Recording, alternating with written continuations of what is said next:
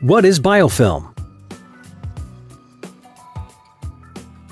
Appearing on a variety of living and inert surfaces as slime, biofilm is actually a microscopic community of bacteria.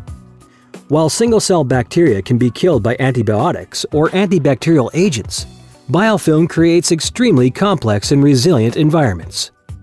Forming from free-floating bacteria, a biofilm colony is created through surface adhesion and self-production of slime. New bacteria join the colony by directly adhering to the surface or to the existing colonists. The initial adhesion to the surface is weak, but permanent anchors form if they are not immediately separated. As the biofilm grows, bacteria are released and the cycle continues. On open wounds, bacteria adhere and form biofilm, which can cause infection. On metals, biofilm can cause corrosion. And on medical devices, biofilm can lead to serious, life-threatening infections.